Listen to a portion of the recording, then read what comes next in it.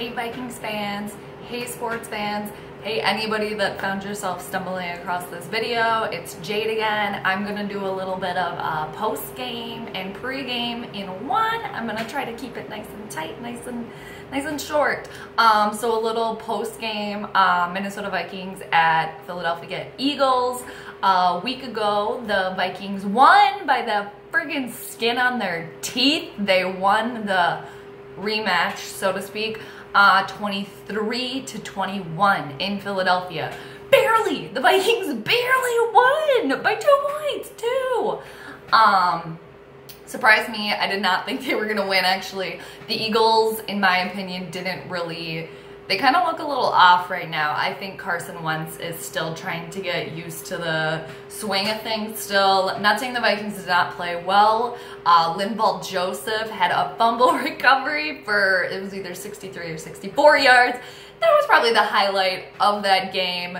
Not to mention him looking like a badass that he is on the sideline with the sunglasses, oxygen mask. I love it. He's faster than me. He's faster than anyone, I think. I mean, dude can hustle. I loved it. It was probably the best part of that game. Adam Thielen continues to be amazing. Our Minnesota boy continues to be amazing. Sets NFL record history with 5 straight games, opening the season with 100+ yards, I believe it was. I gotta look at my notes. Yeah, something like that. But Adam Thielen continues to be playing really well. Stephon Diggs too, 10 receptions for about 91 yards. He did really well. Cousins did good. No turnovers. He went 30 for 37 for 301 yards, I think. So doing good there. Dan Bailey missed 2. I think he went 2 for 4, but he did make a 52-yard field goal to give the Vikings the lead with 2 minutes 47 seconds left in the 4th quarter. Why do the Vikings always have to make it close? Why? We had it. We should have spanked them. That's my frustration there. We really should have kicked their ass a little bit more. I mean, we still got the win. Okay. Harrison Smith with a really, let's call it clutch tackle. I think it was on a 4th and 20. Takes down Alshon Jeffrey. So they did not make it. So thank you once again, Harrison Smith, for fixing the situation. Adam Thielen once again had the onside kick recovery at the very end of the game there because it was getting dicey. So thank you, Adam Thielen. Again, Vikings got the win. In Philly, 23-21. Fast forward to today, the Arizona Cardinals are visiting Minnesota, and I looked out the window, and it is trying to be a winter wonderland out there. Shocker to no one that lives in Minnesota or lives in the Midwest. And if it is a shocker to anyone that lives here, how long have you lived here? I'm already sick of hearing about that. I'm not gonna go off on a weather tangent right now, but anybody that lives in Minnesota their whole life and they have to deal year after year with people bitching about the weather, then why do you still live here? If you hate it so much, move away then, okay? Or else just shut up about it, because we all deal with it, okay? So anyway, we got the Arizona Cardinals visiting the Minnesota Vikings today. The Cardinals are 1-4, but Minnesota Vikings, let's not underestimate quote-unquote shitty teams coming in, okay? Because look what happened last time when the Buffalo Bills came to town. We got our asses handed to us at home, which is supposed to be the place where we're unbeatable.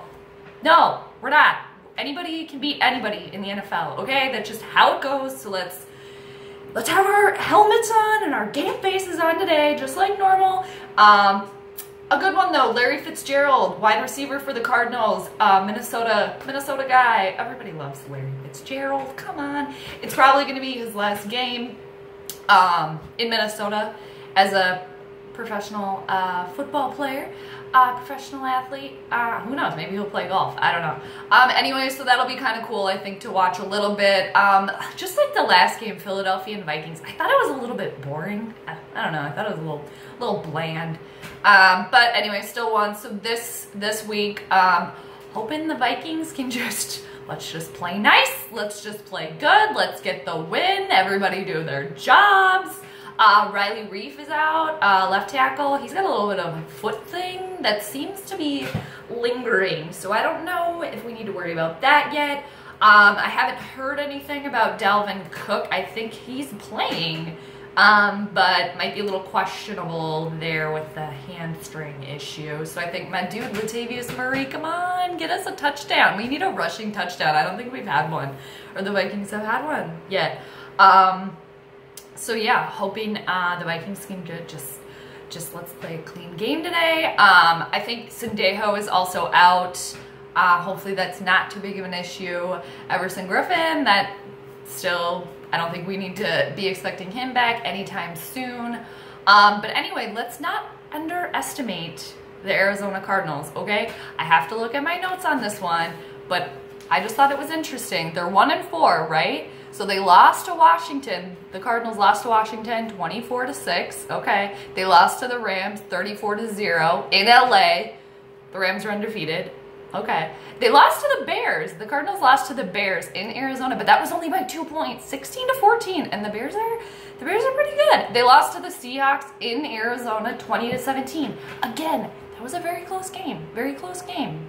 And then they won against the 49ers, 28-18 by, there was no Jimmy Garoppolo though. That was a little bit of a difference. They won by 10 points, and the Vikings only beat the 49ers at home by 8 points, and they had Jimmy Garoppolo. So, I don't know, let's just think about that. Let's just focus on playing, for the Vikings, let's just, everybody focus on playing your game, okay? Let's just stay focused, bring our A game, always. So hopefully the Vikings can get the win today, and then they are on to the New York Jets, all right? So hopefully they can go to 3-2-1 with that weirdo tie. So, all right, let's go Vikings. Let's just get out there. Let's just play. Let's just play the win. Larry Fitzgerald. It's gonna be a little bit of a swan song for him. So that'll be all nice and fuzzy probably until he scores a lot of points for the Arizona Cardinals, and then the Cardinals end up beating the Vikings. But okay. Oh man, I didn't even think about a score. But I'm wrapping this up because this is like 7 minutes. Oh my god, way too long. I think the Vikings are gonna win this one. I'm gonna say 20. I'm gonna say 28. Yeah. Okay. I'm gonna say the Vikings are gonna get 28. I'm gonna say Arizona's gonna get 14. I'm gonna say 14. Hopefully they're 2 touchdowns by Larry Fitzgerald, and we can all get those warm and fuzzy feelings that everybody besides me gets. Anyway, Vikings, I think, are going to win this one. So, after today, on to New York. But, let's focus on today. Get the win against the Birdies.